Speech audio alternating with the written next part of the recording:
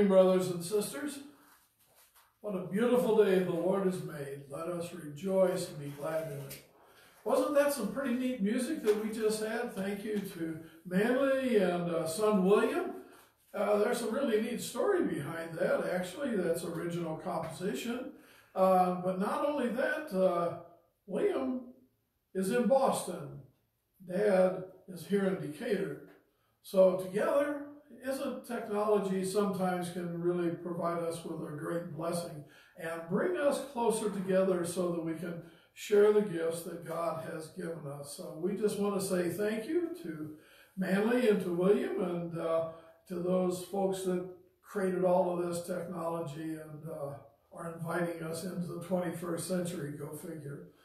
Would like to offer just kind of a bit of an announcement that we are, this last week, the last several weeks actually, have been a time of stress, let's say, in our country. And one of those issues, besides the coronavirus, has also been the issue of race relations and police relationships with local communities. We have had some folks that are interested in a small group study that would help us to begin to understand the issues and to see where the Lord might be leading us. Let's put it that way.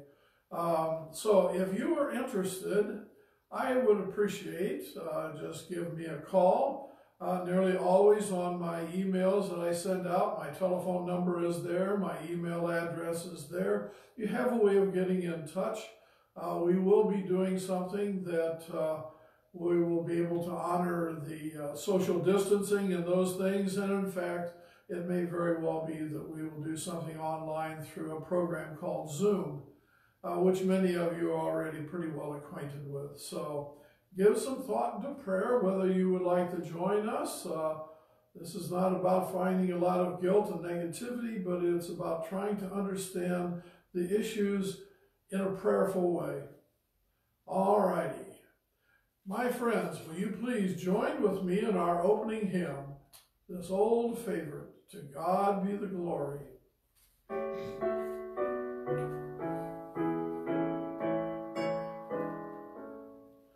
To God be the glory, great things he hath done. So loved he the world that he gave us his Son, who yielded his life and atonement for sin, and opened the life gate that all may go in. Praise the Lord, praise the Lord, let the earth hear his voice. Praise the Lord, praise the Lord, let the people rejoice. Oh, come to the Father through Jesus the Son, and give him the glory, great things he hath done. Great things he has taught us, great things he hath done, and great our rejoicing through Jesus the Son. But purer and higher and greater will be our wonder, our transport, when Jesus we see. Praise the Lord, praise the Lord, let the earth hear his voice. Praise the Lord, praise the Lord, let the people rejoice.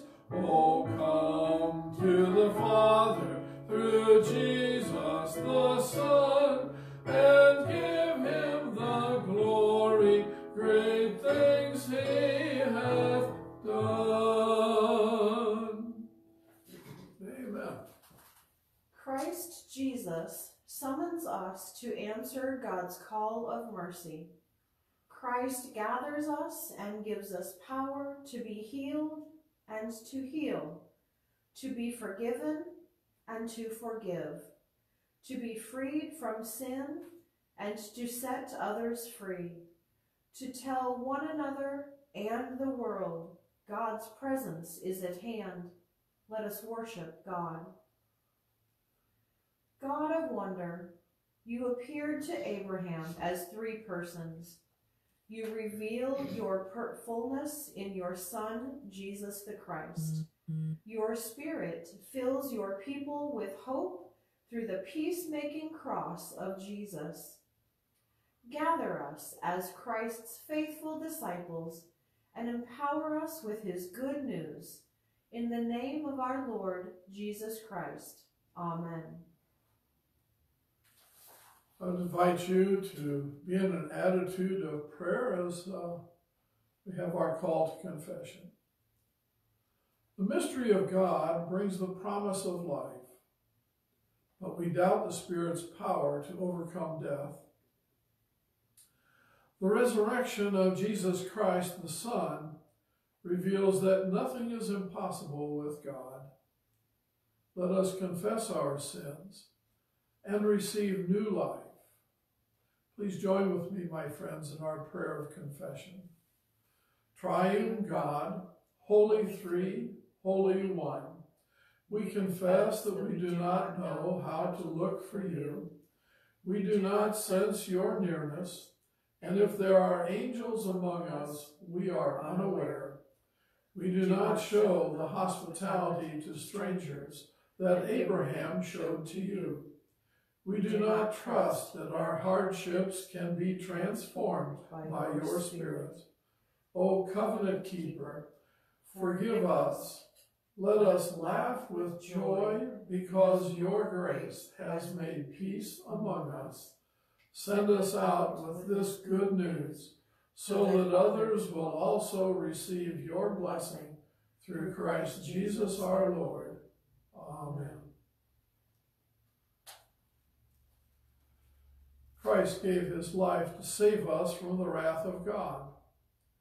Therefore, since we are justified by faith, we have peace with God through our Lord Jesus Christ.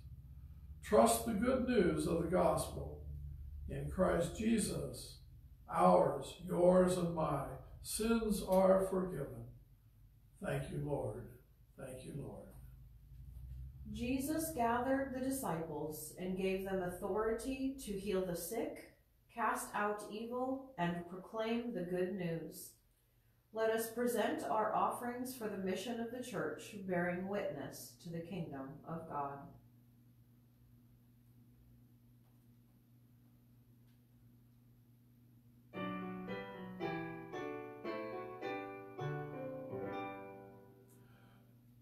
Praise God from whom all blessings flow.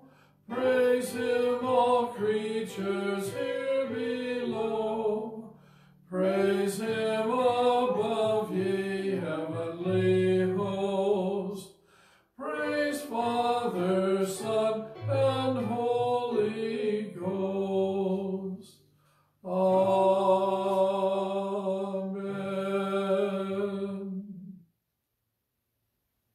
Blessed Trinity, three-part harmony. In you, those who sing for joy revel in your glory, and those who cry in pain find comfort in their sorrow. Thank you for being God with us. Thank you for keeping your promises to our faith ancestors and to us. Thank you for coming near to us in your Son, Christ Jesus. Thank you for hope that brings life through the inpouring of your Holy Spirit. Thank you for the love you hold up before the world on the cross of Christ our Savior. Even our offerings come from the fruits of your blessings. Praise to you, O God Most High. Amen. This is our time of joys and concerns, time of prayer. We've got a celebration, first of all, on the 19th of June, which I believe is Thursday, will be Alice Jordan's birthday. So we just want to say happy birthday, Alice, and if some of you folks would care to send her a card, I'm sure that she would be glad to hear from her church family. So, Lord, in your mercy, hear our prayers. I'd like to lift up Scott White, who is the nephew of Lynn and Linda White. I had a really dangerous fall this week that broke several bones, and really it's going to take some significant time for him to do healing. So we pray for healing and for strength, both for Scott and for his family and loved ones. Lord, in your mercy, hear our prayers. I'd like to lift up again our friends Jane LaRoche from the East Peoria area, and just pray for the Holy Spirit to be with her and keep her in comfort and fill her with hope. Lord, in your mercy, hear our prayers. I'd like to lift up Richard Kaufman again as he continues to kind of recover and moving back into life in a normal fashion. Just pray for the Holy Spirit to continue to be with him and give him comfort, strength, and peace. I'd like to add prayers also for Edwin Wallace, who continues to recover from some surgery. It'll take some time, but I'm sure that he's doing better. And we just pray that that path continues, and in due time he'll be back to living life in a really normal fashion. Lord, in your mercy, hear our prayers. I'd like to lift up my grandson, Chris. I just pray for the Spirit to protect him and keep him comfortable and bless him with God's presence. Lord, in your mercy, hear our prayers. I'd like to lift up the essential workers, the folks that wait on us in many different stores in many different ways. People that, in all honesty, it's easy for us to overlook, and yet they are the people who put themselves in potentially in harm's way with this pandemic.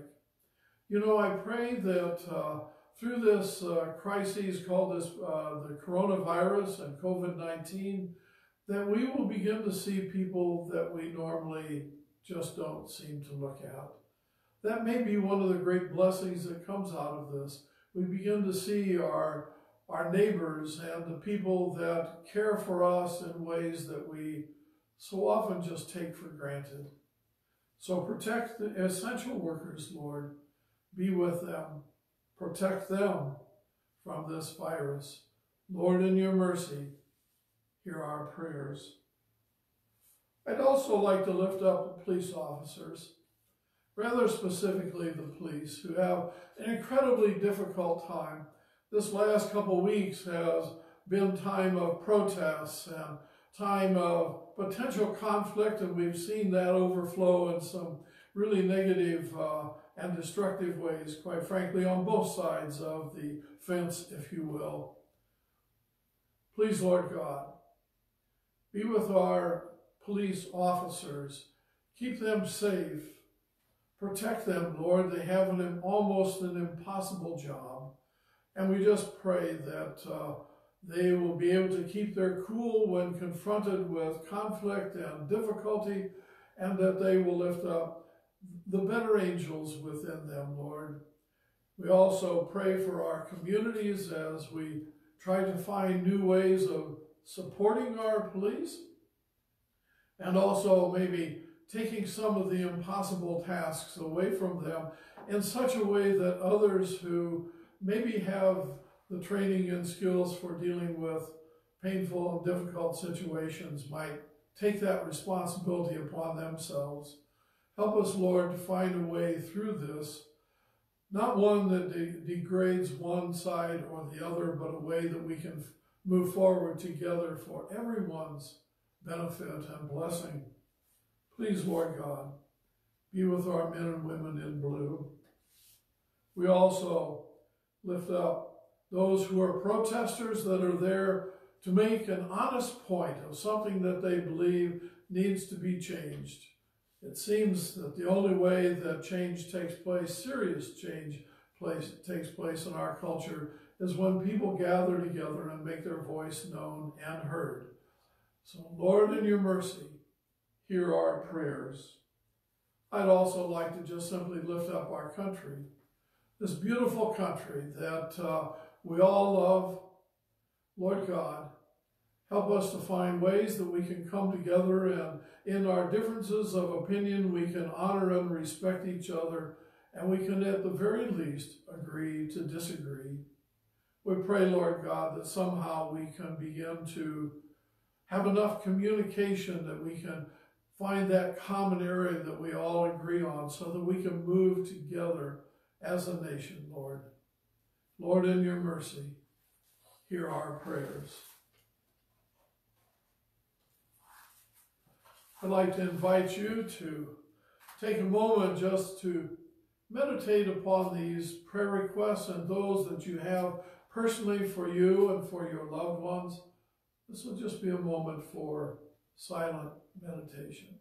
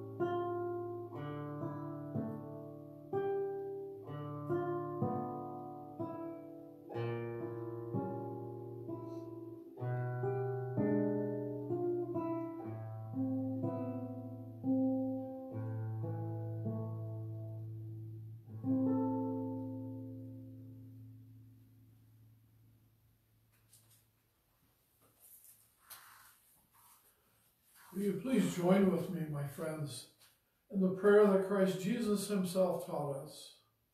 Our Father, who art in heaven, hallowed be thy name. Thy kingdom come, thy will be done, on earth as it is in heaven.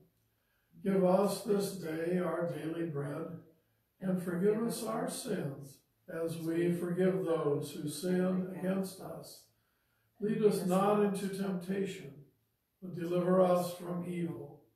For thine is the kingdom, and the power, and the glory forever and ever.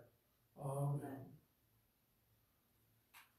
God of redemption, summon us to Sarah's joy, Abraham's wonder, and Paul's confident hope through the word and work of the Good Shepherd, Christ Jesus our Lord, in whose name we pray. Amen. Would you please join with me, friends, in our hymn sing, which is "Open My Eyes That I May See."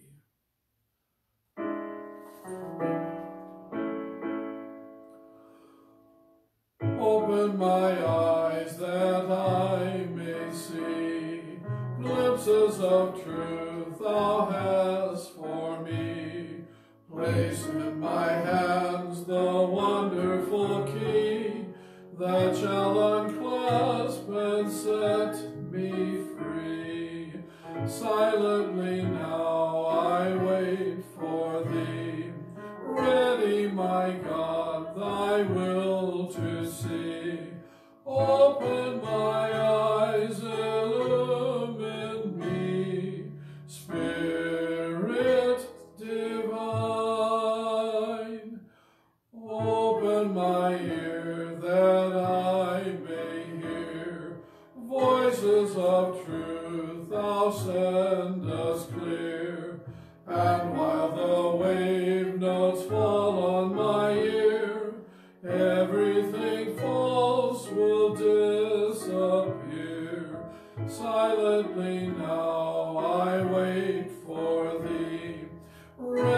my God, thy will to see.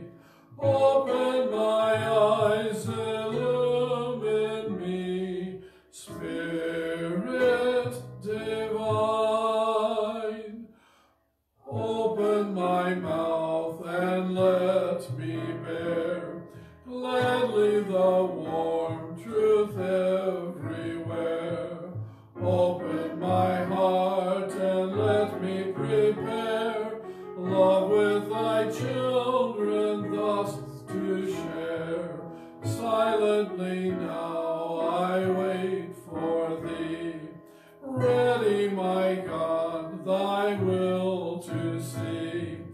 Open my eyes, illumine me, Spirit divine.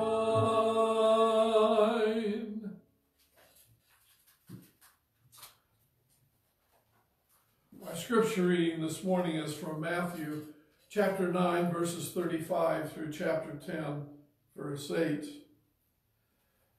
Then Jesus went about all the cities and villages, teaching in their synagogues and proclaiming the good news of the kingdom, and curing every disease and every sickness. When he saw the crowds, he had compassion for them because they were harassed and helpless, like sheep without a shepherd. Then he said to his disciples, the harvest is plentiful, but the laborers are few. Therefore, ask the Lord of the harvest to send out laborers into his harvest. Then Jesus summoned his 12 disciples and gave them authority over unclean spirits to cast them out and to cure every disease and every sickness. These are the names of the 12 apostles. First Simon, also known as Peter, and his brother Andrew, James, son of Zebedee, and his brother John, Philip and Bartholomew, Thomas and Matthew, the tax collector, James, son of Alphaeus, and Thaddeus, Simon the Canaanite, and Judas Iscariot, the one who betrayed him. These 12 Jesus sent out with the following instructions. Go nowhere among the Gentiles and enter no town of the Samaritans, but go rather to the lost sheep of the house of Israel. As you go, proclaim the good news. The kingdom of heaven has come near. Cure the sick, raise the dead, cleanse the shepherds, cast out demons. This is the word of God for the people of God. Thanks be to God.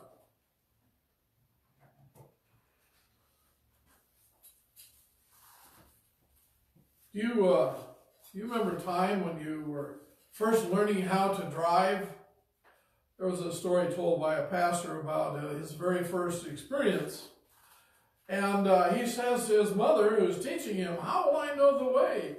I asked, setting out on my first solo car journey. Don't be silly, she said. We've been going there for years. You'll know it all right away. But I didn't. I recognize many parts of the road, but there is this difference in the world between sitting in the car while someone else makes the decisions about which road to take and doing it yourself. I got lost. Just 5 miles from my own home, I got lost and had to backtrack and ask someone for directions as though I were a stranger in the area. So, up until now, Jesus' disciples have been passengers in the car. He's been doing the driving. They've been astonished at what they've seen, but he's made all the decisions, handled all the tricky moments, steered them through the towns and villages, taken the criticisms, and come out in front. Now he's telling them to go out and to do it themselves. It doesn't take much imagination to see how they would feel, would it? What do you want us to do? By ourselves, for heaven's sakes? In today's gospel, Jesus looks at the work that lies ahead of him. He sees vast multitudes in great need. Do you think that was 2020 that he was talking about? Is overwhelmed by the challenge And he turns to his 12 disciples and empowers them to do the very same things that he himself has been doing. Healing, restoration, salvation, work of the kingdom. It's amazing that the Son of God, the King of Kings and the Prince of Peace, turns to ordinary folks like those 12 disciples. Today, he turns to ordinary folks like us, you and I, and gives us his work to do. Seems to me to be a little bit on the intimidating side when you really stop and think about it. This is one of the most challenging things about Jesus. He picks ordinary people like us to do his world-changing work. Lots of people think the world of Jesus, they admire him, they see him as a great teacher, and even see him as the Son of God. People may believe in Jesus, but I'm guessing most have difficulty believing that Jesus believes in us. We believe in him. Does he believe in us? He turned the work of the kingdom over to us, didn't he? They like Jesus, but they just don't particularly care for those whom Jesus loves. The church, his contemporary disciples. Oops, did I say that? How many of you have had some pretty tough experience with people from the church? You know? My wife says sometimes the most unchristian things that you will encounter will happen at the church. If Jesus is so great and wonderful, how come he picks imperfect souls like you and I to do his work? That's the kind of thing that they really want to know. From the point of view of the church, this is true testimony to the Lordship of Christ, to his remarkable divinity. He is so serenely confident in his mission that he's able to enlist folks like us to do the very same work that he himself does. Wow. Can you believe it? Can you believe in Jesus, but he also believes so much in you? We are the only body that the risen Christ has. That's us, you and I, in this time and in this place, my friends. We are the only plan God has to get back what belongs to God, you and I. Great theologian Karl Barth said that because Christ is the head of the church may become a beggar, it may act like a shopkeeper, it may make itself a harlot, and we know what that means, right? As has happened and still continues to happen. Yet it is always the bride of Jesus Christ. Long ago, when I was in seminary back in the 1990s, I had the opportunity for 3 winters, January, to go to Florida to a place called Dunklin Memorial Camp. I drove about 10 miles down the straightest sand road I had ever seen in my whole Midwestern life to this camp out in the middle of nowhere. It was a place for men with addiction problems, alcoholics and chemical addictions. It was a treatment center, a sacred place. It really was. And in the church where we went to worship on Sundays, like everybody else, there was over on this corner this beautiful, as you stood back, this beautiful picture of the bride of Christ. The thing that was so neat was that when you got close to the picture, you could see that it was made up with little bitty people, all of it. We are, you and I, and all of our imperfections, my friends, the bride of Christ.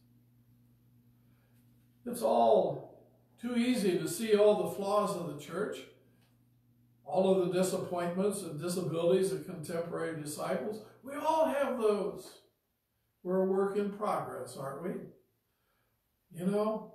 And I love the way the New Testament doesn't mind showing the weaknesses, the stupidity and infidelity of Jesus' first disciples. They were people like us.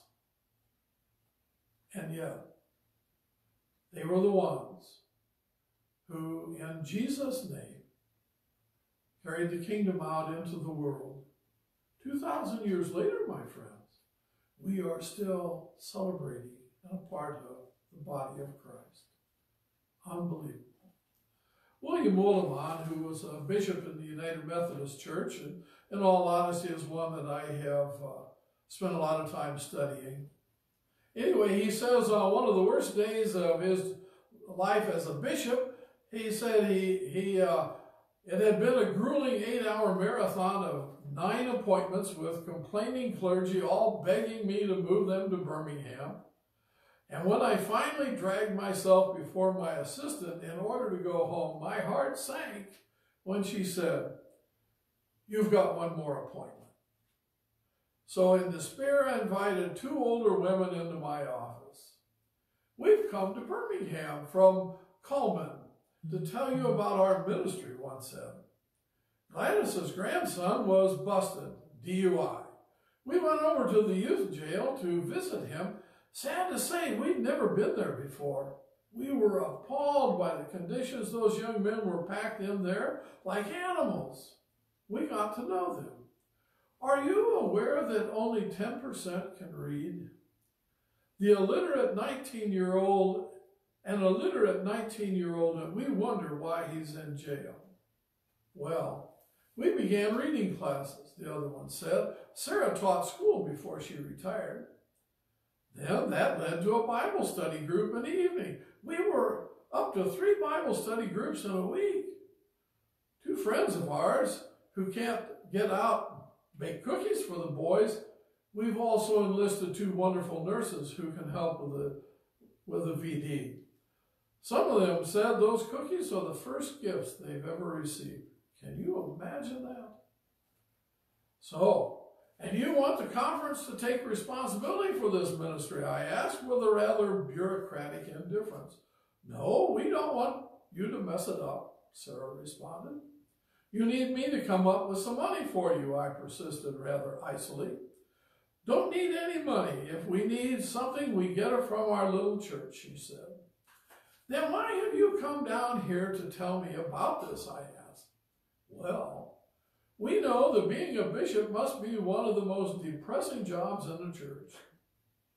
Too many things that we are not doing that Jesus expects us to do. So Gladys thought it would be nice if we came down here to tell you to take heart. Something's going on, right? That is, up in Coleman."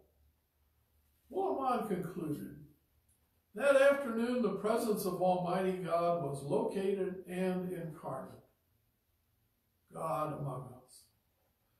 I was blindsided by the undeniable fidelity of the people of God. I'm not really worthy to be here, I thought. Perhaps what I should have thought was, without the fidelity of folks like you, I couldn't be here." Imagine, friends, you and I, ordinary people, with our gifts and graces, we are the kingdom of God and we are the church, the body of Christ, in this time and in this place. I want to invite you to give some prayerful thought to what the Lord is inviting you to do for kingdom work. These are very difficult times that we live in. Unusual. Very unusual. It's a time when the church really needs to make its presence known in a positive, creative, and constructive way. That's what the Lord of life would invite us to be. You know? Give some prayer and some thought to how we individually and together can share the gospel of Jesus, a word of good news with the world around us. I invite hearing from you. Share your story.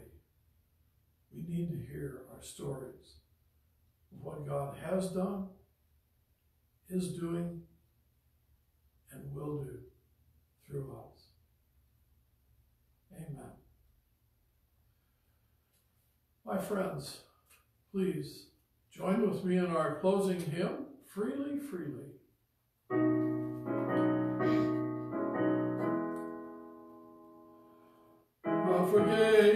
my sins in Jesus' name.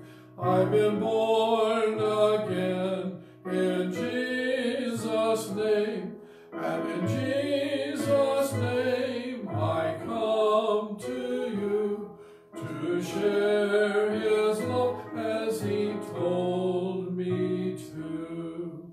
He said, freely, freely you have received, freely, freely give. Go in my name, and because you believe, others will know that I live.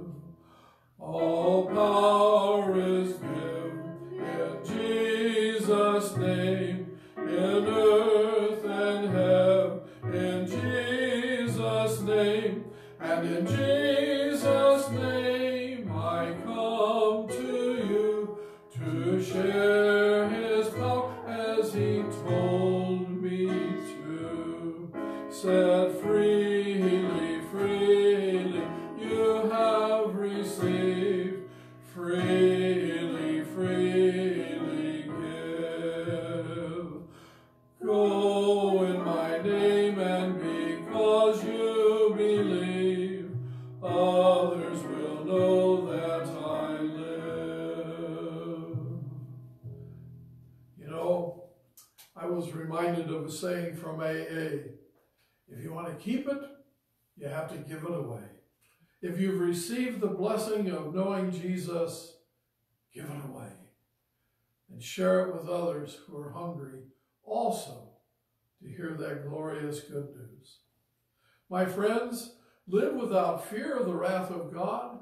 Live in the peace of Christ. Live in the hope of the Spirit. The three persons of the Trinity surround you. The hand of God keep you from all harm. The Spirit of God guide you in all joy. May the Son of God deliver you to eternal life. Go in peace, my friends. Go in peace. I want to just say thank you to our worship team, Angela and Lynn, Manley, and Marion and William today. What a joy that was. Thank you very much.